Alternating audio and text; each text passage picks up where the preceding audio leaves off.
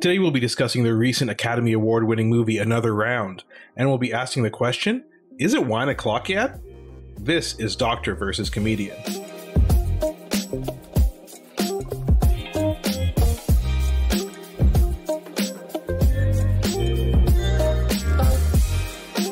I'm Dr. Asif Doja, and this is the Doctor of Laughs. Not a real doctor. Ali Hassan. Every episode, I pick a topic for Ali from comedy and entertainment, and I question him about it. Then Ali picks a topic from medicine and health and grills me on that topic. Today, we'll be speaking about the recent Academy Award-winning film, Another Round. And we'll be asking the question, is it wine o'clock yet? But first, Ali, how you doing? I'm doing all right. How did it feel to pronounce Ali 3 different ways in that intro? Yeah, we really need a show about the pronunciation of our names, but that's... We're going to do it. There's a lot there. It's 3 letters, my name, and 11 pronunciations, 11 different ways to get it. We should talk about that. How are things going in your world, in the world of medicine? That still exists, right? That's still a thing, medicine? Yeah, it's pretty good. You know, I thought of something the other day. I thought about, we have to wear masks at work. Most people are wearing masks when they go indoors these days to like grocery shopping or things like that. Thought about some couple benefits of masks that maybe were unintended. Like, if you have a breakout of acne on your face, nobody can see it, right? That coffee breath that you have, you're insulated from that. So there are some pros to these masks other than preventing Those are both a bit of a stretch. First of all, the mask is going to exacerbate any acne, I'm guessing, that you may have. That also happens. That also happens. Not a doctor, but knew that. And then also... the unfortunate part about your coffee or your onion breath is you still have to deal with your own. You're still polluting your own body. Normally, your breath just breathes out into the air. So I think that's a stretch. Listen, man, you don't wear glasses, right? Have you started wearing glasses? I wear glasses when I drive, actually. Okay. That's the only time. And if I'm maybe watching a movie or going to a lecture where it's like really far away. Okay, so generally mask and glasses together don't happen for you, right? No, but at work, you have to wear eye protection, yeah. Right. Eye goggles. So you're talking about the good old fog? Awful. The fog. And I know there's some genuinely awful things that have happened during this pandemic for people, horrific things, unspeakable things. So it feels weird to be like, I hate when my glasses fog up, but I really hate when my glasses fog up. I'm like breathing downwards. Like I'm going to have an overbite by the end of this thing. You know what I mean? I'm like, oh, so that I breathe down and not up into my goggles. But anyway, also people love to tell you when your glasses are fogged up. That's always great. Papa, your glasses are fogged up. Yeah, thanks. Thanks. I didn't notice that. You just thought you got cataracts in like a millisecond, suddenly you develop cataracts. But listen, there's a trick that people in healthcare know, because a lot of people in healthcare have to wear glasses and masks even before the pandemic. So people in the OR. Oh, do share, please. So you need a mask that has something that you could pinch at the top. Yeah. So medical quality masks often do. And some cloth masks will have a little maybe piece of metal or plastic that they put in that's malleable. And you have to pinch that hard against the bridge of your nose to create a bit of a seal. And that's usually what, it's not 100% for sure, but that's the trick. I really thought you had some revolutionary thing you were going to talk about here. I've been pinching till my nose is almost bruised on top. I've done the pinching, but like synchronized swimmers have those extra nose plugs. You know what I'm talking about? Yeah, I might have to invest in a pair of that just to do a little extra pinching. Well, I think clothespin was probably fine. Clothespin? We just really don't care about what we look like anymore. He has an overbite and he still wears a clothespin, even though the pandemic's over. That's what people are going to say about me. All right, let's get this thing started.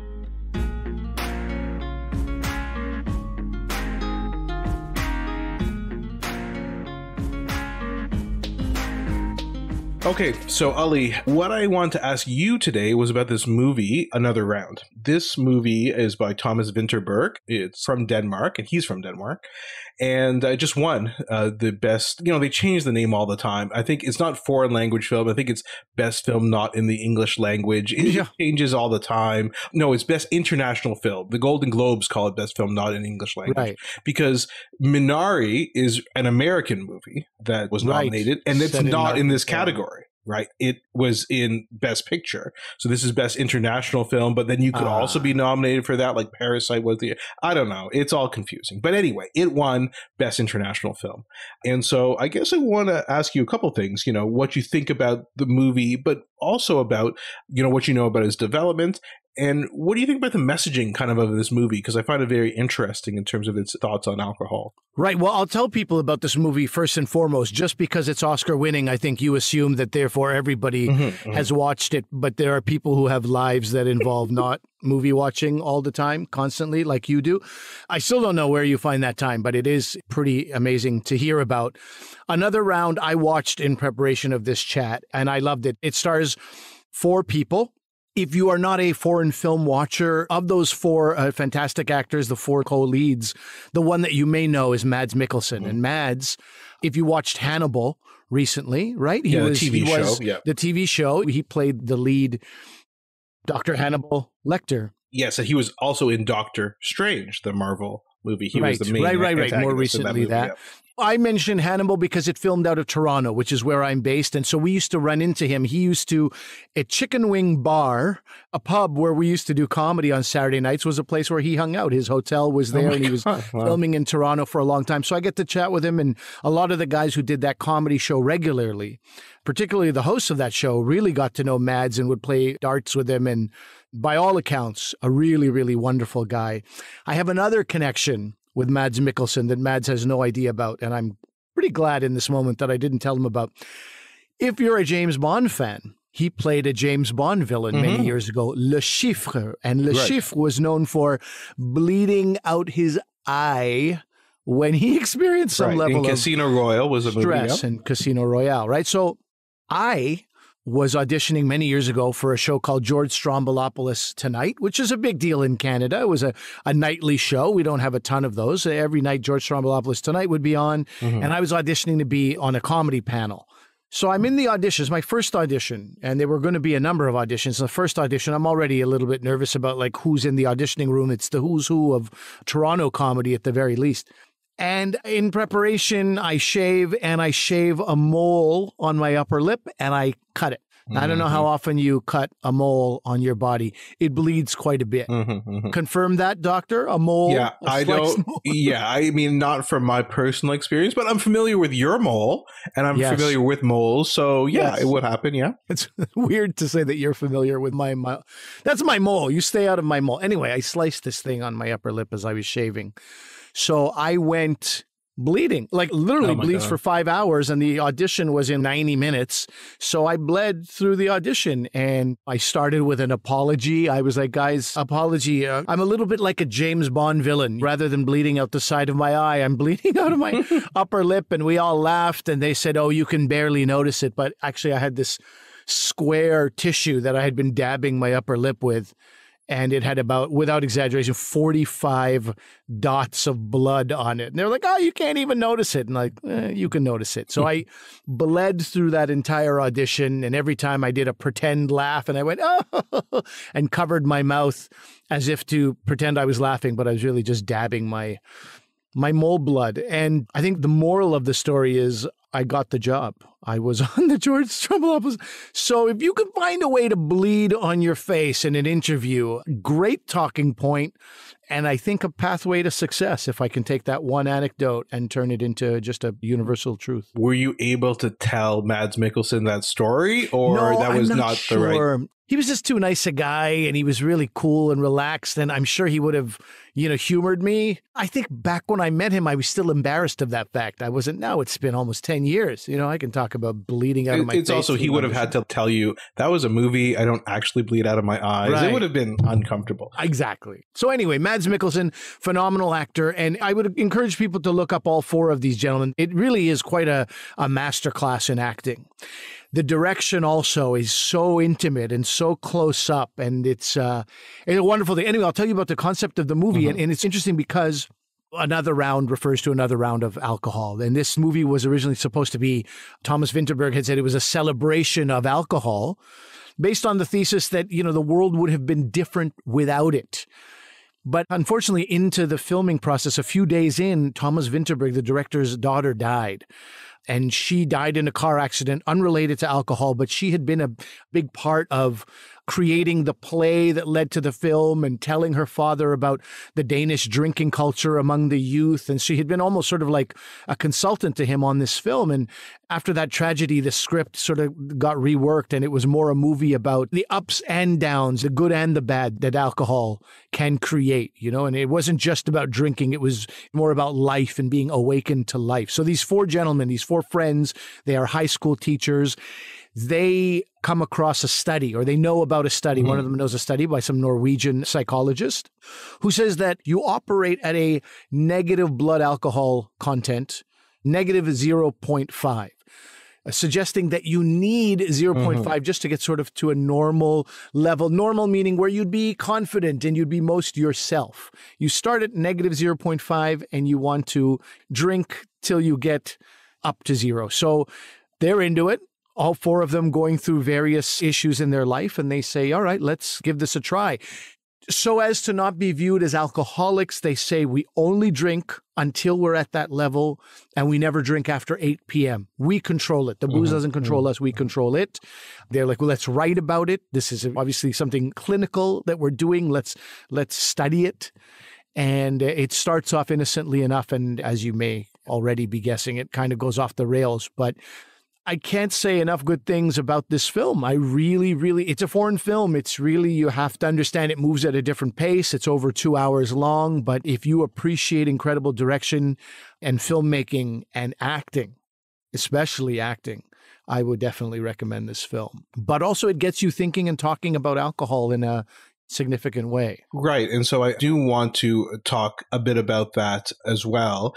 By the way, people are probably wondering like what that means to have that blood alcohol level. So while I was watching the movie, because I was watching it at home, I paused it and I was looking it up to try and find out what that would be. It's about like a drink an hour, they say, you know, if you're a normal metabolizer of alcohol. Right. Know. And where we live in the province of Ontario, correct me if I'm wrong, but I think 0.08, you're not allowed to drive above that level, right? If you below it, or is it 0.07 or 0.08? I'm not sure, but this is around the legal limit in some places. Let's say that. It's around the legal limit. It's not totally loopy. It's just that, whatever, if you're a drinker, you know that feeling after one glass of wine or a pint of beer, that sort of looseness. It's everybody at the cottage. You know what I mean? You wake up, you have some breakfast, and then you just keep that blood alcohol level at a steady rate all day long. And to be fair, in the movie, as you'll see, they put a hold on driving when they start doing this, you know? So drinking and driving is an issue. There's other issues that certainly come up. So a couple of things I want to touch on in terms of what you talked about. First of all, the influence of his daughter in this movie is felt at the end of the movie. There's Thomas Vinterberg, the director we're talking about, right? Yeah, no, because there are some actors who have daughters as well in this, or children as well. Yeah. Apologies. Yeah. So his daughter, there's a title card at the very end of the movie that says for Ida. So this was dedicated to, and if you watched his Oscar acceptance speech, very emotional. And as we were watching it, my wife hadn't seen the movie. So I said, you know, he's hinted at his daughter, just wait and see what happens. And then towards the end of his speech, he kind of talks about this and he tears up. It's a very emotional speech. I highly suggest you watch it because it's a real tribute to his daughter. Thomas Vinterberg, he looks so young when I saw these photos of him at the Oscars. It's probably just because I'm older now, but he's just a good-looking man who takes care of himself. Totally, in his 50s. Yeah. And, you know, he got to prominence with Lars von Trier in the 90s with their Dogme 95 movement. I'm sure you've heard about this. This was this movement coming mainly from Europe and where these guys were from, where it was a minimalist cinema. So they had all these rules that you had to follow. Right. On location only, no sets, natural lighting, handheld cameras, no score. Very, very strict in terms of how they want to do things. Lars von Trier really has taken this the most, but the first movie was A Celebration, which I saw back in 95, which was Thomas Vinterberg's main Dogma 95 movie. Amazing movie. And there's always in these movies, it's always a comment on human nature and the human experience. Sure. But there's a blackness to associate to most of these movies. And those of you who've seen Lars von Trier's movies, you know, there's a lot of blackness in those movies and a lot of melancholy. And so he was part of that thing. And then I hadn't heard a lot about him, honestly, you know, until this movie. He's certainly been making movies over time, but these are the only two of his that I've seen. Yeah, and the premise also, by the way, there's also the method element of getting into character. All four of these leads and Thomas Vinterberg would drink together and then measure their amount and see how it affected them. And they would study at different levels. Okay, we're at 0.05. Now we're at 0.08. Look at how we're acting. We're at how does the math work? Anyway, we're double 0.05. We're 0.10. Oh, yes. And they would study various drunkards on YouTube and watch videos together and see how half of being drunk is trying to pretend you're not drunk. Thomas Vinterberg conceived of this movie. It's funny because the movie, you said that movie was called Celebration. Then there's one called Last Round. This is called Another Round. It seems like it's always a party. And with Thomas Vinterberg, you can be sure that it's not entirely a party when he's filming. But he said in 2010, 2011, he started talking with another producer, director friend of his about this idea of like how many things in history would not have happened the way they happened had it not been for alcohol. So, and then they said, forget historical stuff. What about, one of his friends said, what about how many couples do you know who met sober? And they both admitted not that many, which is, that's a problem, I think, right? I'm not sure if you want to build a relationship around. Agree. You're not the woman I met. You're not the man I met. I mean, it's bad news. In preparation for us talking about this, I read an interesting article. It's in, I think, a journal you read all the time. Rolling Stone. Adaptive Human Behavior and Physiology. And the title of it is The Functional Benefits of modest is in quotation marks, alcohol consumption. And basically what the authors argue is that, and we're going to talk about the health benefits or not of alcohol, maybe in the second section of the podcast, but they talk about how alcohol consumption has social benefits and it can relate to kind of social bonding. And when people are having alcohol, they're more engaged with each other. They feel more supported by each other. They're trusting of their local communities. Think about your neighborhood barbecues in North America where people get together, tailgate parties, right? Bonding over your sports teams. And they talk about how you get this trigger of the endorphin system from alcohol, especially early on in alcohol consumption in an evening, for example, and you get the same effect as laughter, singing, dancing. And those things often occur together, as you mentioned. People do that in bars and nightclubs and things like that. And so that was the kind of argument they were bringing up was this. So I don't know. I thought that kind of dovetailed what you were talking about. Well, that dovetailed into that, and now that'll dovetail into this, if I can double dovetail here, because I also, you're not the only one reading, Asif, by the way. I read as well about this idea that, and I'm just absolutely embarrassed because I have heard about this when you have these placebo experiments where half the people are given actual alcohol, half of them are given a placebo that has no alcohol in it. But you put people in a bar, there's loud music, there's that dancing you talk about, there's that mood. And the people with the whatever virgin mojitos seem equally drunk and feel equally drunk, right? So there's this collective ecstasy that is also very powerful without alcohol itself, which is very interesting because there was a guy in my high school who didn't drink when we drank, and he would be like, I don't even need to drink, guys. I just hang around with you guys and I get more drunk than any of you. And he sounded like such a moron. And we were like, dude, just say you don't drink. This is the worst excuse to be sober we've ever heard about. Anyway, my apologies to Fergie Groundwater. He was onto something. And he actually was an incredibly bright, and we should have known. He was such a smart dude. So his name sounds made up, so let's just assume it's a made up name. Fergus Groundwater is a real person. A good guy. Anyway, I just called him brilliant. I called him brilliant because that's what he was. And it's true. And in fact, the final scene in the movie, so the movie kind of builds up kind of over their school year. You'll see what happens. It actually starts around the middle of their school year, I believe, and it kind of culminates at the end of the school year in Denmark. And this is what Vinterberg's daughter was kind of the impetus for the movie, is that, drinking culture is very intertwined with the identity of Denmark, and especially of Denmark youth. And at the end of the movie, I won't spoil exactly what happens, but if you've seen some clips, people are playing a lot of this clips for the movie in terms of Oscars and things like that, because there's a very interesting scene that happens at the end. But it's like the celebration of these graduating students, and they all dress up. They wear these very unusual hats, not like the ones that we wear in North America where you have the squarish hat and the tassel, and you move the tassel over. It's not like that. They wear a different hat, and they're run around the town celebrating and drinking and things like that. And Thomas Vinterberg said that actually in that scene, they did not give any of the students a drop of alcohol. But if you watch the scene, they definitely all look like they're drunk and partying. Right. But he's like, this is the environment. We created this environment, naturalistic environment, as we talked about. And this movie, by the way, is not done in pure Dogma 95 style. There's many, many things that are not. There's a lot of music cues, as you know, Ali, in this and things like that. But I'm really glad you brought up Dogma, because you'll notice where some Hollywood director might have used a score to punctuate moments. I feel like Vinterberg might, just linger longer on the face of somebody and really let the acting stand out without any music or extra, and using just time, shadow, maybe that kind of stuff. There are moments where I noticed that only because of what you're saying. So speaking of which, did you hear about, so as I was watching this movie, I'm like, they're going to make a remake of this, an American remake. That is almost for sure. But I'm like, this movie is not a flat out comedy, right? It's not old school. But that's what I thought. I thought this is going to be Will Ferrell's next vehicle, right? Oh, yeah. You can imagine Will Ferrell as a teacher, dissatisfied with his job, very straight-laced, because he can do that role. He can. I mean, so you're talking about him being very, it's like reprising Frank the Tank from old school. Right, that's the thing. It's too funny. And you know what I do like going into movies without knowing too much about them. And that served me huge this time, because if you go to the Wikipedia page, and I'm going to preface this by saying this is not exactly accurate in my mind, this is called a comedy drama, this film. Another Round is called a comedy drama.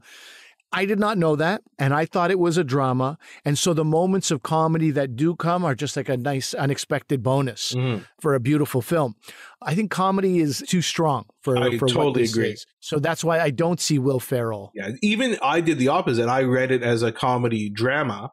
And then I watched it. I'm like, it's funny in some parts. There's one particular scene which is hilarious. And so anyway, so it was picked up by an American production company. And do you know which actor's production company it was picked up by? I couldn't even know. It was picked up by Leonardo DiCaprio's production company. Which does not mean that Leo will play one of those features necessarily. But not necessarily. Okay. He certainly, I'm sure he loves this movie, and I'm sure he was part of this decision-making process. But when you think about it, you're like, that's actually a pretty good choice, because, and I'll point you to, people are like, well, I don't find DiCaprio that funny, but you have to watch probably the movie which I love is Wolf of Wall Street, and the scene where he ends up taking, I don't know what he was taking, some sort of drug, like some sort of tranquilizer, muscle paralyzer, prelude or something. And I don't know if you remember the scene where he has to get out of his car. He has like a Ferrari or something. He has to get out of his car, either going to his house or the country club. I mean, it is hilarious. And even in Once Upon a Time in America, he is funny, and this is what you need. You need a dramatic actor. You mean Once Upon a Time in Hollywood? That's what I meant. Once Upon a Time in America is another movie completely. Yes, I don't believe DiCaprio was he in. Was not. Okay. That movie is like 30 years old. So I set you up as a movie buff, and you're really failing a little. Yeah. Embarrassing. No, Leonardo DiCaprio understands comedy at a fundamental level, physical and delivery and all that. So that's great. It's a very tricky thing. Like I think of the movie The Upside. Do you know the movie The Upside? I didn't see that. Well, it's Kevin Hart and Bryan Cranston. Now, right. Yeah, I know about the movie. Yeah, you know about the movie. But we had seen the French version, my wife and I. Right. Look, I don't know if the story is flawless, but the acting is flawless. And it's beautifully told. And it's one of the greatest French movies I've seen. And then you see Kevin Hart and Bryan Cranston have been in the remake. And you're like, it was too much of a good thing. I don't know. I don't know if I know the plot of that movie. I don't want to get into too much of it aside, but that plot of that movie is, I believe, Bryan Cranston in the remake plays a person who is, I think, is quadriplegic. Yes, I believe. Yeah, and Kevin Hart is kind of like the person who comes in, it's his helper, a caretaker. Yeah, caretaker, and what ensues. But then even just that description that I just gave, Kevin Hart and Bryan Cranston, you're like, oh, that sounds hilarious. But I haven't seen the French movie, but I'm sure hilarious is not like, it's probably funny and poignant and dramatic. And like we're talking about, that's a pretty hard balance to strike. And I do think they accomplish it in this movie. Like, I really enjoyed this movie. And it's, again, one of those movies that we've seen in this year where you watch it and you think about it more and more and what it's trying to say about the world we're living in now, especially, and the use of alcohol, which of course has been increased during this pandemic. Segway Joe over here, huh? Joey Segway, working his magic.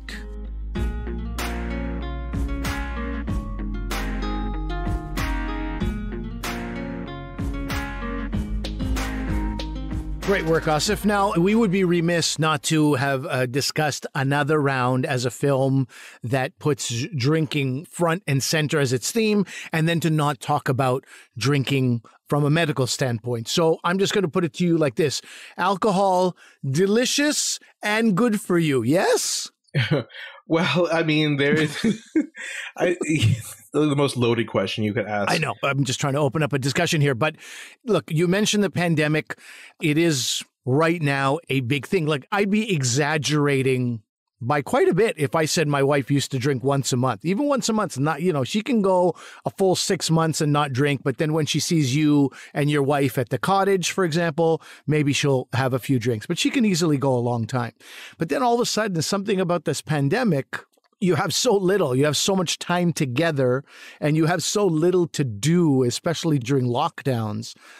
We started sitting on our front steps, on our front porch, like an old European couple, judging people in the neighborhood and having sips of a few beverages. And it became kind of a regular thing. Now, for my wife, regular is like maybe twice a week, 3 times a week is insane for her. But I know personally that when I go out and do stand-up comedy, which is probably about 5 nights a week, let's say, there's a limit on how much I'll drink because I'm always driving. I'm 98% of the time I'm driving. So at the most, it'll be 3 drinks over 3 hours, 4 hours. Once you're at home, you don't have that thing. I found even in my comfort of my own home, rather than, hey, let's wrap this up early. There was times you feel sorry for yourself in a pandemic. You're like, why? Why should I wrap this up early? Because I won't feel awful tomorrow? Not good enough. Not good enough a reason. But yeah, tell me about, in your practice, in your world, does drinking in the pandemic, is it part of something you see? Yeah, well, I see children with neurologic diseases, so not really. No, I was thinking more about maybe their parents, their coping mechanisms or... So that's a good point. They use alcohol as a coping mechanism, but maybe we should talk about that. I definitely feel this heightened level of stress and anxiety. I mean, as I always tell people, when I see a kid in clinic, I said, how you doing? Any anxiety or stress these days? And they're like, no. I'm like, oh, that's interesting because 7 billion other people in the world are anxious and stressed, so not you. I say it in a joking way, not a condescending way, in case you want to judge me there, Ali. No, but I joke around with them about that and try and open up the conversation a bit because I think we need to be honest about that. And often, you have a good point, Ali. I'm thinking about the kids, right? Because that's my primary concern. Of course. But there's a secondary concern, and how is the anxiety and stress of those parents impacting the illness of the child? And sometimes, I'll be honest with you, I don't give enough care and thinking to that, and I probably should be. I'm available as a consultant, I mean, I'm sure if there's a budget, we can probably bring me in. I'm sure already the wisdom that I've imparted to you during this podcast, these first dozen episodes. I'll bring it up to my CEO. Please do. Mr. Alex Munter, but I'll leave it up to him. So listen, you are right that drinking has gone up. So in Canada, there is a Statistics Canada survey that came out in January of this year that said many Canadians aren't just having one glass of wine or a beer at nighttime. Almost 1 in 5 who responded to the survey said they consumed 5 or more drinks, the equivalent to a bottle of wine, on the days they reported drinking alcohol in the previous month. So at a sitting, equivalent of a bottle of wine. Definitely drinking has gone up. We're saying that's a bad thing, or? Well... Okay, continue, please. All right. Your tone didn't suggest if that was good or bad. You just presented it as fact. Okay. Well, yeah, I guess I'm trying to be objective in all this, but It's been other people public health has been so concerned, obviously, with COVID, vaccinations, preventing spread of disease. But public health is responsible for all our health in a holistic manner, right? And so there's a good article, which we'll link to, by Don Sugarman and Shelley Greenfield, two public health experts. And they said, alcohol and COVID-19 is a growing crisis. And I was talking to my wife the other day, and I'm like, once we get COVID under control, the scary thing is dealing with the after effects, right? And I likened it to World War II. We won. The Allies won and defeated the Axis powers. But the PTSD And when you conscripted these men and women, to fight, or women who were relocated to different jobs in order to help with the war effort, the after effects of that can be felt for a long time. And I'm not trying to be a super downer, but the after effects of this are going to be felt for a very long time, even once we get COVID under control. I can't imagine most of our listeners not reaching for a drink after hearing you say that. I think this entire thing is having the opposite effect. But yeah, I think you'd have to be really not paying attention to not feel exactly what you're saying. And so Sugarman and Greenfield talk about this. They review the literature on this.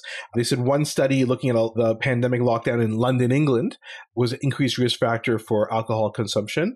Even in people who are alcohol abusers, relapsed, like increased risk of relapse who were previously abstinent. An Australian study said that 30% of people were drinking, in quotation marks, a lot more than normal during the pandemic. And they also found that in that same study that there were some predictors of increased alcohol use during the pandemic. One of them is age 25 to 64, lots of people, higher income bracket, interestingly, and a history of having mental illness, which is obviously concerning. But the biggest concern was increase in women. Being a woman was a risk factor.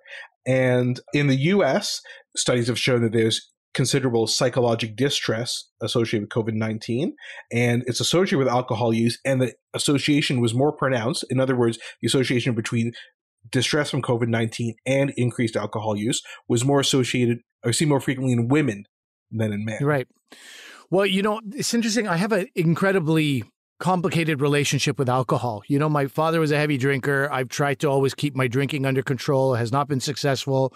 I always think about this one joke, and I wish I could credit the comedian who talked about it, but it was this idea of like, if you went to like a Dragon's Den or a Shark Tank and you presented them with this product, alcohol, today, it did not exist, you would be laughed and maybe beaten out of the room. People would be like, are you a maniac? Of course, we're not going to approve that product. Right? You just think about alcohol. Somebody goes, yeah, there's this product I have, booze. Oh, as long as it doesn't harm anybody. No, it does harm people. It harms people who drink it. And people can harm not only themselves, but others as well. And it can rip apart families, and it can create social chaos and huge bills for cities as they repair the damage done. You'd be like, no, we're never going to approve this. So when I have seen, we jokingly said off the top, is it wine o'clock yet? But in fact, rather than alcohol kind of reeling in a little bit, encouraging any irresponsibility, these memes come out, these very look, you're using World War II analogies, so let me use analogies also the way, a people are dehumanized so that they can be oppressed or ignored or marginalized some way. I feel like the flip has happened with booze. Rather than talking about the ills and the negative effects, wine is like, don't worry about it. It's just wine, and you have all these like, I only drink when I'm alone or with someone. If you don't like my cooking, wait till you try my wine. This kind of like, it's wine. It's nothing. So we've turned it into this banal negative thing. And that wine o'clock thing is very much, obviously, I'm sure, I don't think I'm speaking out of school here by saying women probably drink more wine than men do. I think wine has always been marketed to women more. I know that, in our house, when we're having couples over, again, anecdotal, but it's usually the women are like, I'll have red or I'll have white or sometimes gin. But usually it's more rare to have a woman say, yeah, if you have scotch, I'm set, or if you have beer, I'm all set. This, what do you want to call it? Turning wine and alcohol consumption into a joke, particularly in wine, seems directed directly at women. So from that perspective, it's not a surprise that drinking and ill effects of drinking would be on the rise with women. And I keep seeing articles on so many different news outlets about alcoholism, liver disease, and consumption. All these different things related, obviously, are on the rise with women. Yeah. How's that mansplaining going for you? Is that pretty good, that mansplaining? I'm just talking about what I've been reading. It's going phenomenally well. It wasn't intended to be mansplaining as well. I'm telling you, it's man to mansplaining. I'm telling you what I've been seeing, and it is not a surprise, but it is also obviously concerning. Well, I hear what you're saying, and I read some things. And so there's a blogger named Farrell Torres, who is a woman, and she wrote an interesting blog about how she's done with these wine mommy memes, right? And kind of what you're saying, like these memes are like, the most expensive part of having kids is the more wine you drink. or when life gets complicated, I whine.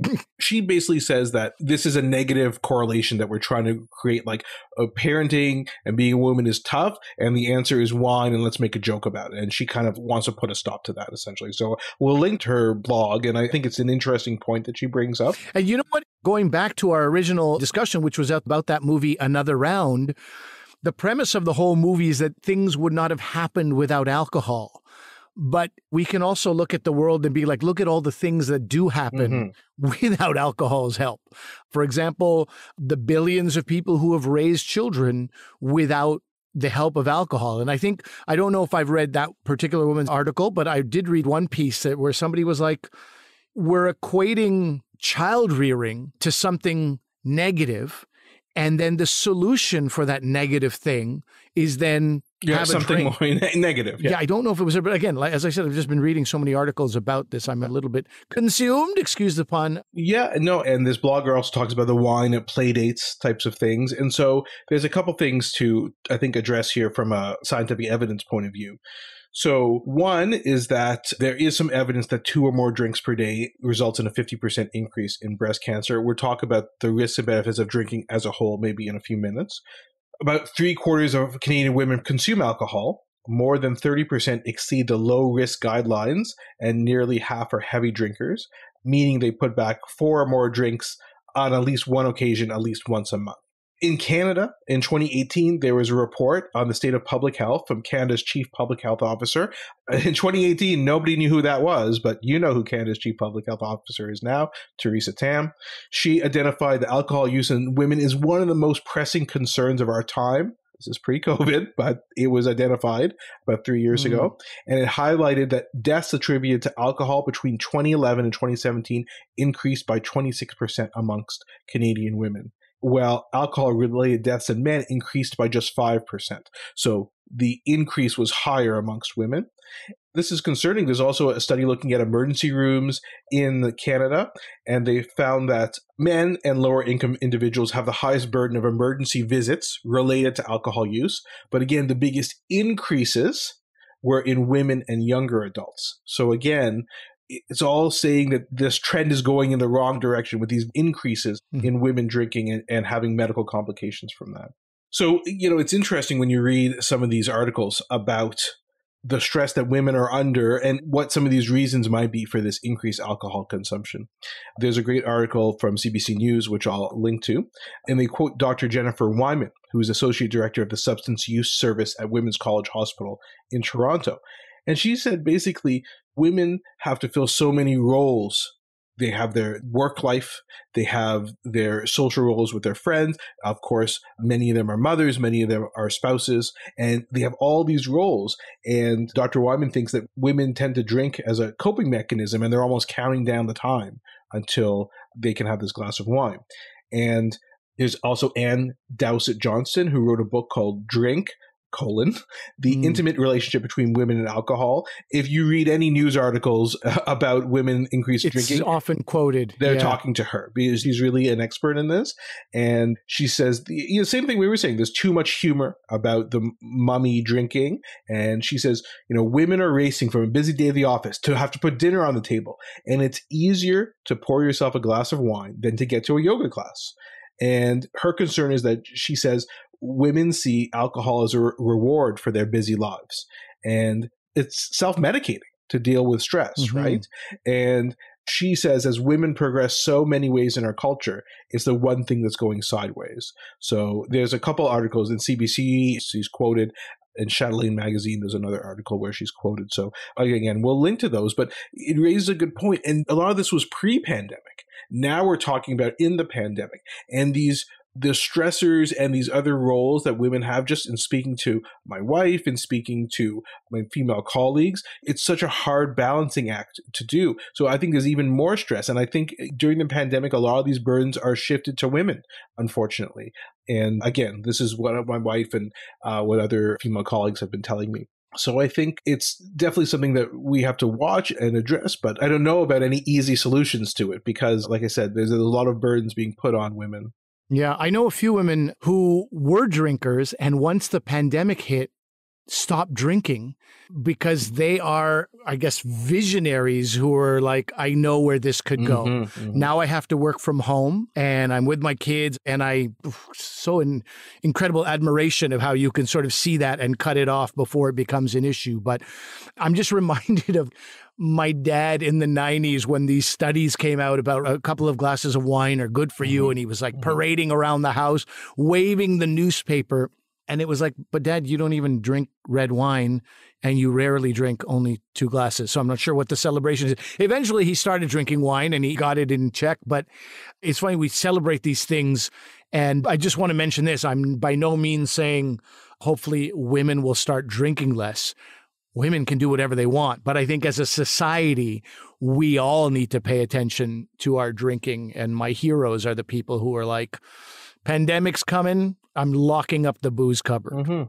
I think there's a lot of insight with those people have about that. But, it gets to kind of to wrap things up. It gets to the question that you're asking, like, well, is there an amount of alcohol that's healthy for you or not? Right? Yeah, that's exactly where I'm going, because look at the French, look at the Italians, 2 glasses, moderation. Now, many of us have not followed the example of moderation, but I'm talking about had we followed moderation, what are your thoughts based on what you know? Is it still a benefit to have 1 glass of booze or 2 glasses of wine and cap it there? I mean, there's been lots of literature about this. And so if you look at the cardiovascular benefits, which is what we talk about the most, if you look at what are called, again, we've talked about systematic reviews before, where they look at all the studies that have been done on it, it actually does suggest that moderate drinking, which is probably 1 to 2 glasses of, say, wine per day for a man and 1 a day for a woman, has benefits from a cardiovascular point of view, so preventing heart disease and stroke. So that would make sense. Now, one thing to keep in mind is that's like per day. So that's like this kind of very moderate drinking per day. You can't have all those 7 drinks on like a weekend, sure, and have the same benefit. So it's this kind of small amount balanced out. And there is scientific evidence for that. But, and I'll link to this too. The Harvard School of Public Health has a good article. It's not a scientific article. It's just designed for the average person to kind of take a look at how do I weigh these risks and benefits based on this evidence. And so first of all, they say, if you don't drink, you don't need to start, right? Don't start drinking just for the benefits. For the benefits, right? But if you're thin, active, you don't smoke, you have a good diet, alcohol isn't really going to help you as well. So again, you're living a healthy lifestyle. There's no need to start drinking for that. If you're a man who is at a moderate to high risk of heart disease, maybe you want to consider it. I.e. brown. It might help some of these people who have a low HDL, because we know higher HDL is protective against heart disease, and it's very hard to move up your HDL. And that's a problem a lot of South Asian people will have. And so that's one thing that could maybe move up.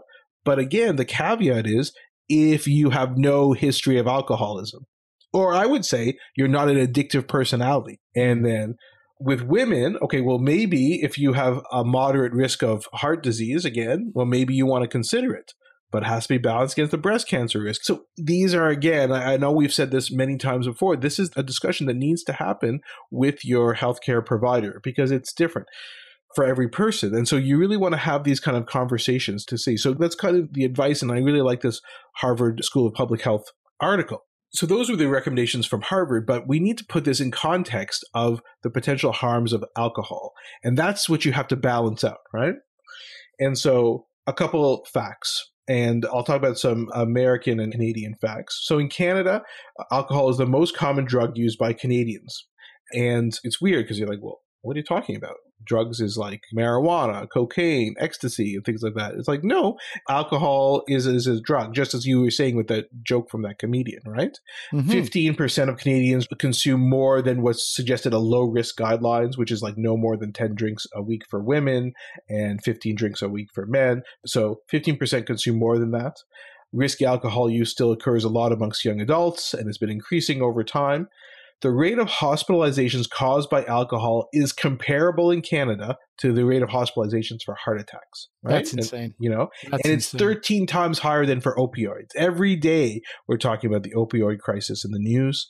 Yet nobody's talking about this. 22% of all substance use attributable deaths in Canada were due to alcohol. The estimated total cost of alcohol-related harm to Canadians in 2014 was felt to be $14.6 billion. So that's not just healthcare costs, but lost costs due to disability, decreased work productivity, criminal justice costs, drinking and driving and things like that. And if you look at the US, you see the same sort of thing. So in 2010, the CDC estimated that alcohol use cost the US $249 billion per year.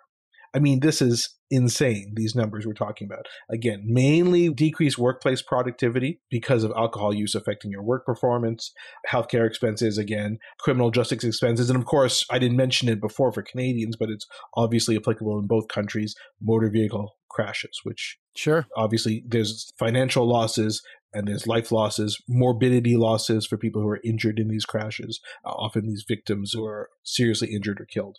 And so there are these tremendous economic, societal, and healthcare costs because of alcohol. And so if you look at this more recent study published in The Lancet, which was examining, they did a systematic analysis of this global burden of disease study, which occurred in 2016, where they looked at the global burden of disease in 195 countries and territories. And this group of authors was specifically looking at the alcohol use portion of this study. And they found that alcohol use is a leading risk factor for the global burden of disease and substantial health loss.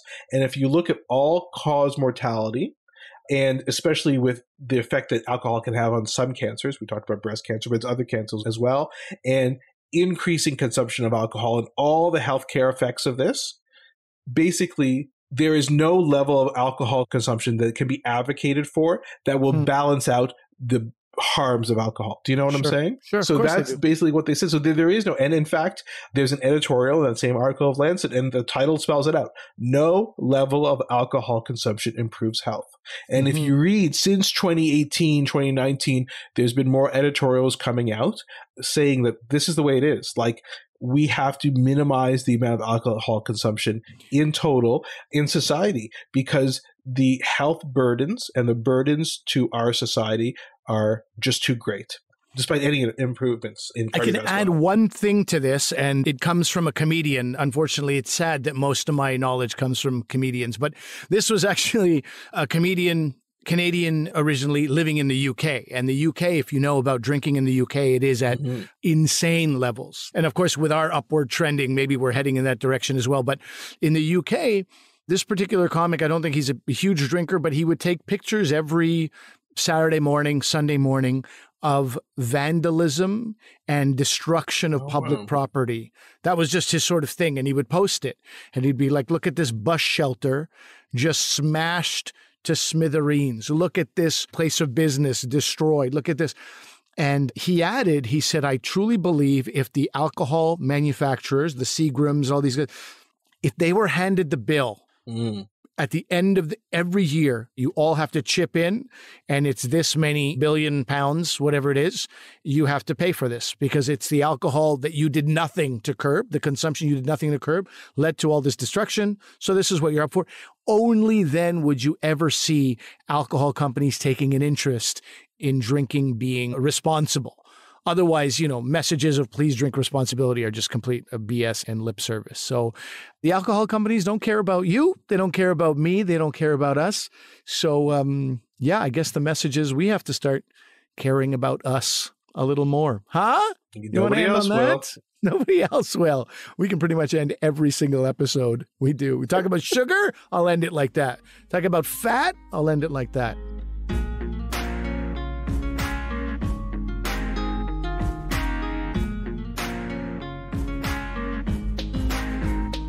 That is our episode for today. Was it a massive buzzkill? I'm sure it was. It was almost intended to be. But listen, at least from my perspective, I can't speak for Dr. Asif Doja. From my perspective, it's something that sometimes I need to say and I need to hear myself. The pandemic has gotten the best of me in terms of alcohol consumption. And this is a good reminder. And Dr. Doja coming in with some heavy stats to back up all this opinion as well. That is our show. Thank you so much for listening. Asif, you could tell people where they can catch us. You can follow us on social media, on Twitter, Instagram, Dr. V Comedian. You can also email us, drvcomedian@gmail.com. We'd love to hear what you guys think about the podcast, any suggestions for improvement, etc. Ali, anything else you have to plug? Standupali.com is the website, and you can see there's some performing happening. There's a variety of things I'm hosting, virtual, and there's a show at a drive-in theater coming up in Peterborough, Ontario. If you're in the neighborhood, I'm opening up for Sean Majumder in June. Funny guy, very funny guy. Very, very funny guy. And so far, that's going to be the highlight of the summer, a trip to Peterborough, Ontario. If you don't know about Peterborough, it's kind of, I think you can make assumptions. It's a town many people haven't heard of, and yet you can never take that away from me. That is my greatest joy this summer so far. So Stand Up Ellie here, drversuscomedian.com is our website. Hit us up. We love to hear from you. Love to take your suggestions. Thanks to everyone for listening. Remember that although I am a doctor, I'm not your doctor. Of course, neither is Ali. We established that at the beginning. Medical issues that we talk about are for your interest and information only. They're not to be considered medical advice. Please consult your medical professional for actual medical advice. We'll see you next time. See you again.